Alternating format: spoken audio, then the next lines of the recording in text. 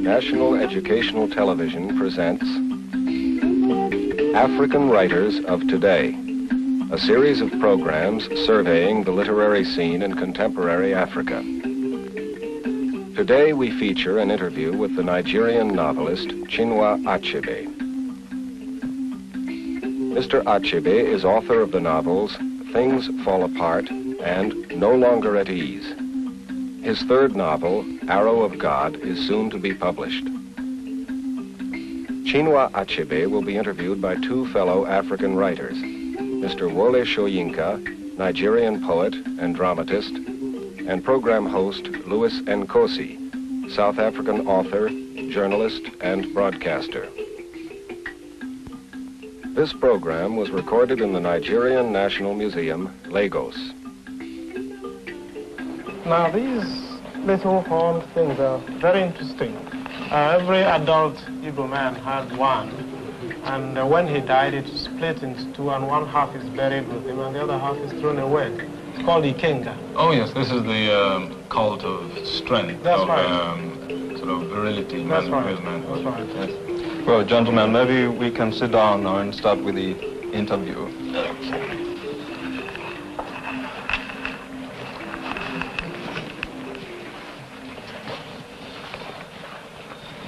Are you all comfortable? Yes, thank you. Here at the Museum of Nigeria in Lagos, we are sitting with Chinua Achebe, a man possessed of a startlingly original talent in writing. Chinua Achebe the Young has given the world two novels, Things Fall Apart, No Longer at Ease, and all critics seem to agree that Chinua Achebe combines a simplicity in technique and a very complex technical talent indeed. But maybe Wole Soyinka would like to add a few words of introduction. No, I don't think I have much more to add to what you said about Chinua Achebe on the personal level and all the other aspects. I'd just like to go straight into your work. And I'd like to take as my point of reference, for a start, this last carving you showed me, the carving of the Ikenga. Now this represents, as you said, the spirit of manhood, of strength, of real masculine energy in Igbo society. Now, in Things Fall Apart, Okonkwo seems to me to represent the kind of figure in society who is acted upon from within by this kind of strong spiritual quality. Now, I'd like to know from you whether this is a conscious derivative in the creation of this character, or whether, you know, just the sense of the character in society, his religion, his beliefs. Well, not consciously, but Okonkwo, as you said, symbolizes, if you like, strength and aggressiveness. Now, these are some of the qualities that his people admire, you see. And I wanted a character who could be called representative of this particular group of people. And you know, they admired a man of strength, a man of wealth, a man who had a big compound with wives and had many farms, that sort of thing. Yes. Now, this is a dangerous question, I know, but does it imply anything in your own personal attitude towards this society, which places so much premium on what, after all, may be a kind of the exhibitionist side of, you know, the masculine ego? Does it imply something of your own attitude, the fact that Okonkwo does, by this very personal immersion in this, you know, in this kind of value, that he heads for a fall? Yes. I think there is a point there. There is the weakness of this particular society, I think, is lack of adaptation, you see, not being able to bend. Of course, I can't say that this now represents the Igbo people today, but I think in his time, the strong men were those who did not bend, and I think this was a fault in the culture itself. Yes, Chinua, I'm more interested in what some people have described as your deliberate attempt to avoid passing moral judgment on your characters.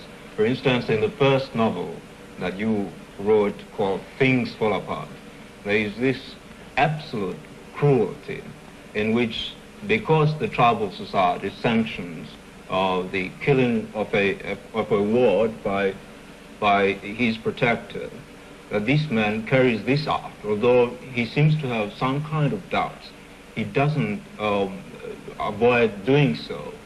And the way you wrote that passage seemed to imply that you were not able to make any particular judgment on that action. Is this true, or what? No, I don't think this is a fair assessment at all. You have to see the story as a whole. This is what I was saying to Wole earlier on, that this particular society perhaps believed too much in manliness, you see. And this is part of it, and perhaps this is part of the reason why it crashed at the end, you see. And I don't think a writer should point a moral lesson on every page. I think the total effect at the end of the story is that this is the way that things went, you see.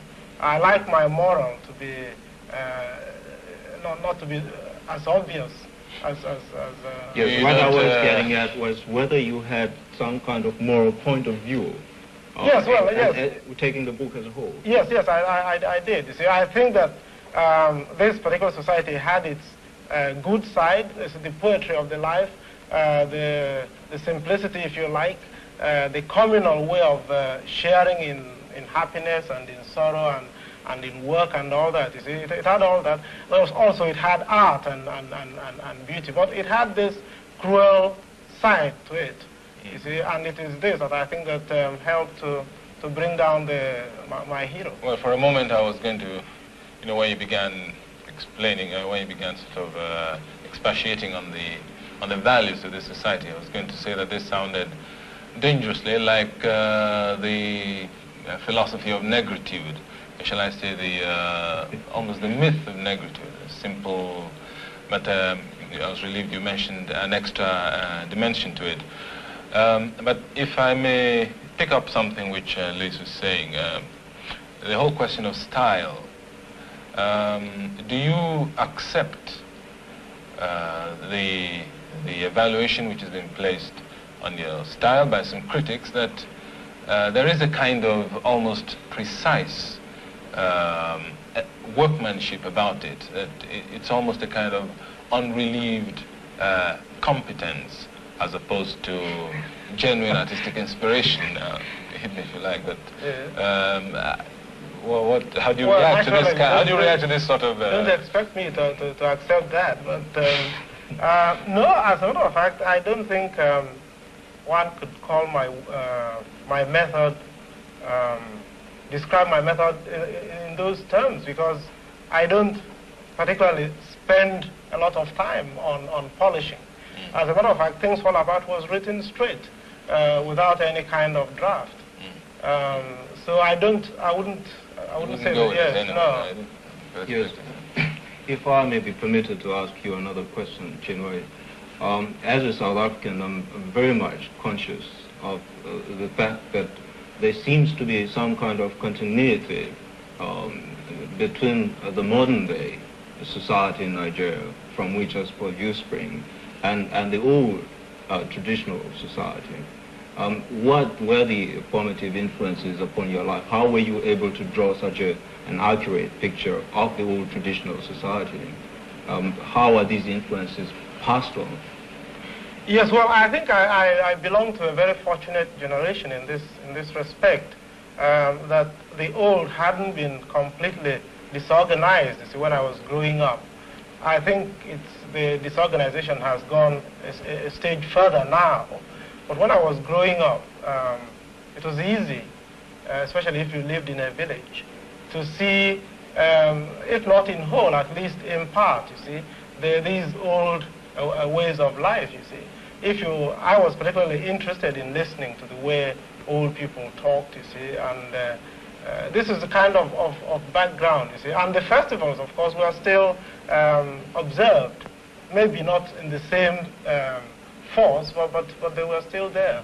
So this didn't really entail a deliberate kind of research of the adult artist into this life. No. Something you had. No, I didn't do any research at all. Chinua, when you were going to the University College of Ibadan and you switched off from a course in medicine to literature, did you find any precursors in the West African novel, English people have written a novel about your society, which you could use as a model, or did you find nothing at all that was useful to you? Well, actually, there wasn't very much when I was at college. Joyce Carey had written some of his books. If I may say so, perhaps he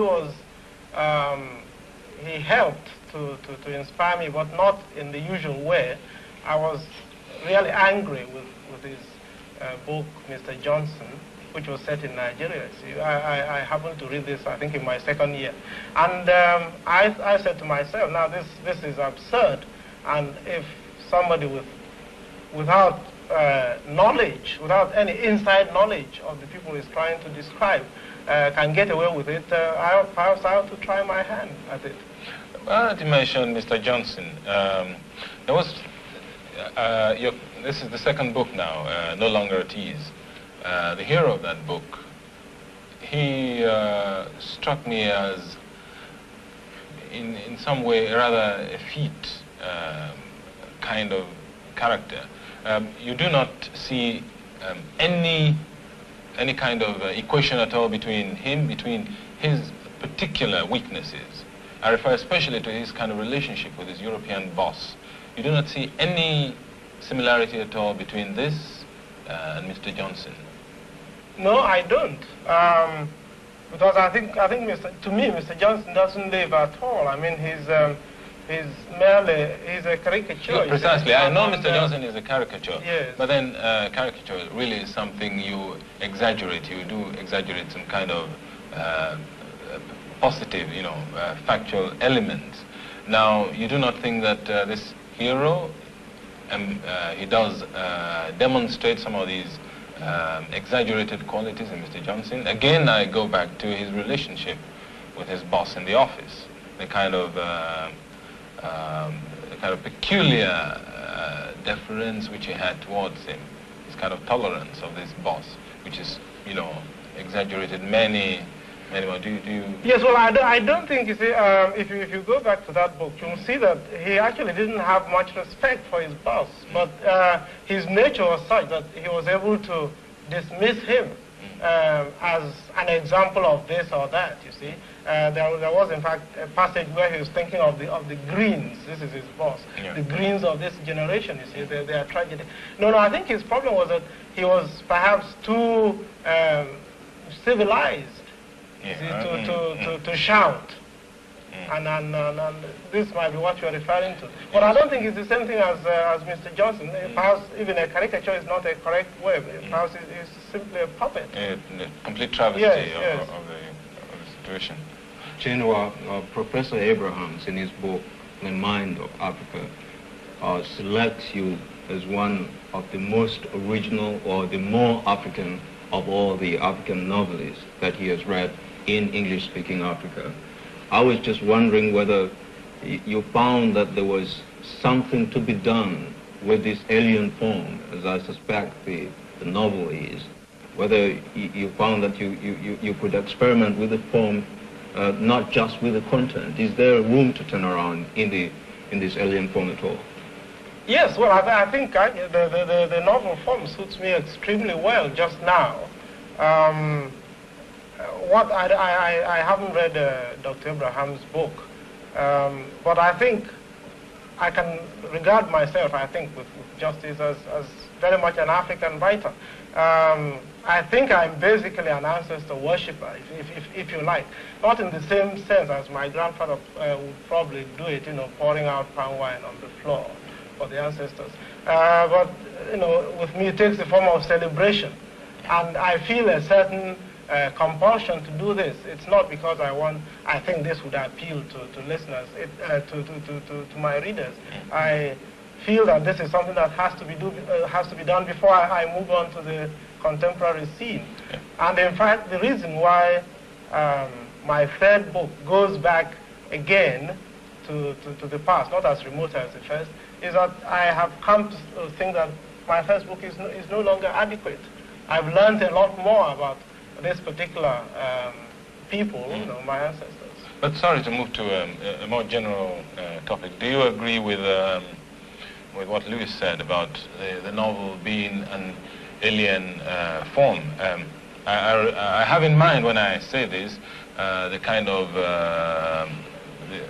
idiom of storytelling which is very prevalent in the East, even much more than the West, whereby a story can be recited with action, with demonstration, with dances, with you know, with all the with makeup for days, night after night. Now, I mean, isn't this really a difference of material? One is oral and the other. That you are writing now. Yes, and well, I agree with you. I don't think the art of the story is the same, really. I mean, it's not any more alien than telling the story, as you say, but it's a question of writing it down and using a different language also. Yes, well, I don't want to make too tight a distinction between the storytelling tradition in Africa and the European forms of novel. But I do feel that the European novel has a certain background, a bourgeois background, and the individual authorship is another prominent feature of it. And of course the fact that it can be enjoyed by a single person by himself without sort of being gathered together with lots of other people. But no matter, I want to pass on to another question I would like to put to you, and it's a more sociological question. I'm interested in just how much social power a novelist in Nigeria has, how much influence he has with his society, or is the society completely indifferent to him? Well, the novel is comparatively young here. It's only about 10 years old, and it would be impossible to say precisely what kind of influence we are going to have. All I can say is that it is growing. I think my books, for instance, have done extremely well in Nigeria and in other parts of Africa, and I think the same goes with the other novelists here. Whether you can call this social influence, I think probably we ought to wait some years to see.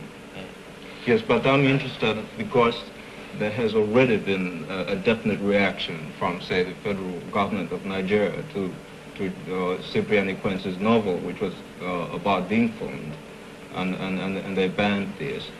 And they said it shouldn't be done because it doesn't accurately reflect the life of Nigeria.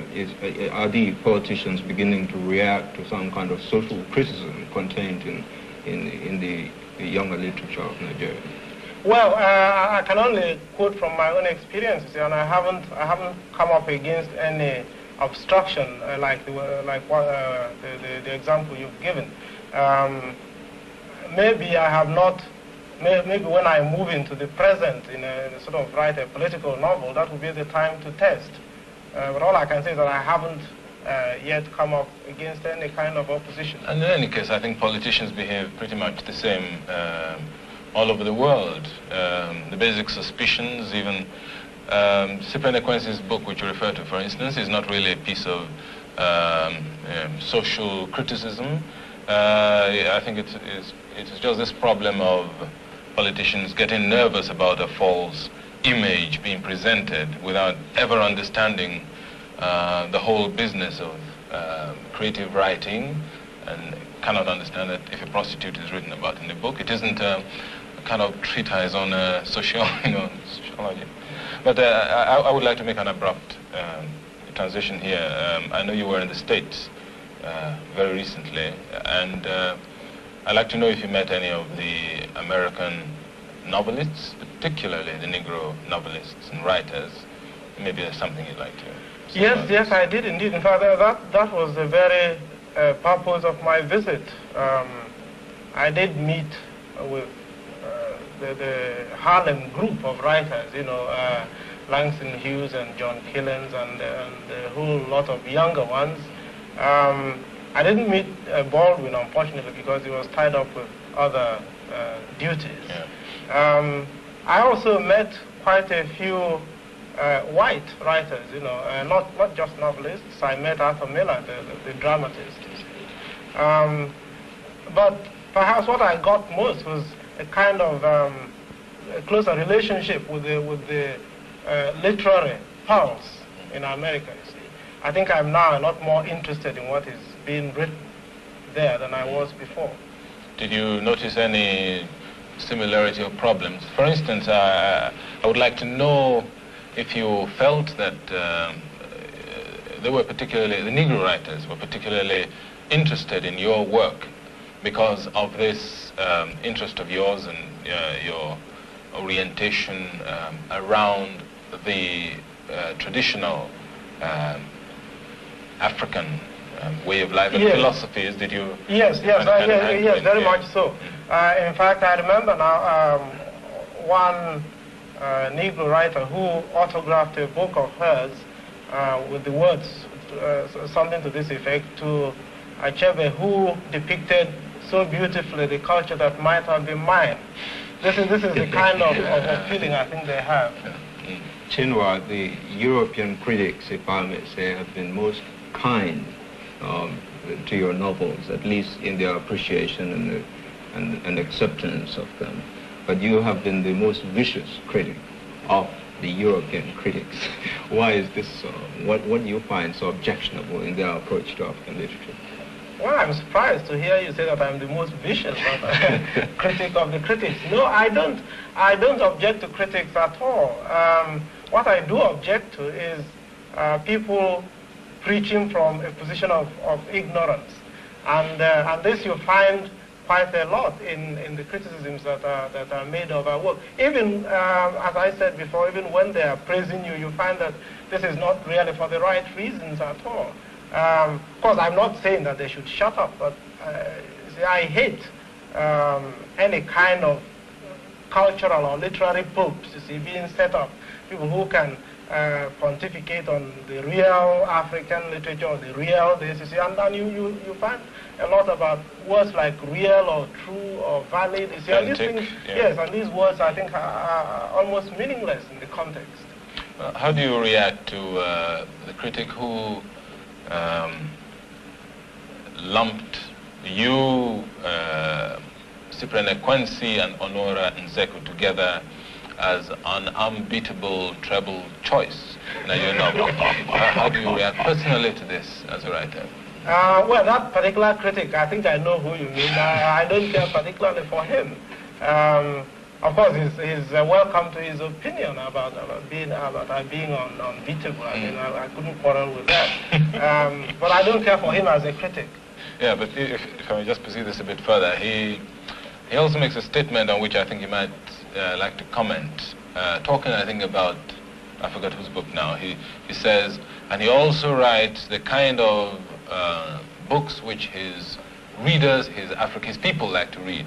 A novel with a moral at the end. Now, you talked earlier about one of your novels possessing some kind of moral, but do you make a distinction between the way he used this? Yes, I'm sure what it means is the kind of moral which you have in stories for children, you see, and the moral of this story is that the man who behaves this way has this kind of reward. I mean, that obviously is not the right approach, you see, for a novelist. Chinua, you have said something about the latest novel you have written having progressed beyond the two books that you worked on the first time. Could you indicate perhaps in what direction you think you've made this advance, technically or otherwise? Well, it would be difficult to describe the technical superiorities. I don't know. Is there a difference in subject matter? Yes, there is definitely. handling a whole lot of more complex themes, you see, like the relationship between a god and his priest, you see. My chief character in this novel is a village priest, not a Christian priest, you see, in the traditional African religion. And I'm interested in this whole question of who decides what shall be the wish of the god, you see, and that kind of situation. And I've also tried to develop my treatment of character. Whether I succeed or not, still to be seen, you see, but I think that I have progressed in that direction. Yes, and the other question, of course, is the more general one, which bothers a lot of people, and it has to do with the audience. Do you find that you're beginning to develop an indigenous audience in Nigeria so that you can rely less on metropolitan audiences, or to put it in another form, so that you can become less conscious of the demands of European audiences? Yes, I think you're right. Although I must say that I don't think I was consciously working with an audience in mind in my first book. In fact, I remember being surprised when the first person who read it said, "Who did you have in mind?" You see. Now, that doesn't mean I didn't have somebody in mind, but I wasn't thinking of it primarily. The second time, of course, this thought having been put into my mind, I found myself thinking about it. But now I feel I don't have to worry over much about who understands what I'm saying or who doesn't. I think that there will always be enough people interested in a good story. Well, perhaps this is just as good a time to stop this, gentlemen. We're greatly privileged to have met Chinua Achebe at the Museum of Nigeria, surrounded as we are by the masks and the brooding spirit, which is about the same kind of thing that broods in the novels by Chinua Achebe. The past is very much there. Chinua Achebe, all critics agree, has great promise and promises to give us some of the best things that have been produced in African literature. You have just seen and heard another broadcast in the series African Writers of Today. This series is devoted to the literary scene in contemporary Africa. The personality on today's program, Chinua Achebe, Nigerian novelist, author of Things Fall Apart, No Longer at Ease. His third novel, Arrow of God, is soon to be published. Chinua Achebe was interviewed by Wole Soyinka, Nigerian poet and dramatist, and series host Louis Nkosi, South African author, journalist, and broadcaster.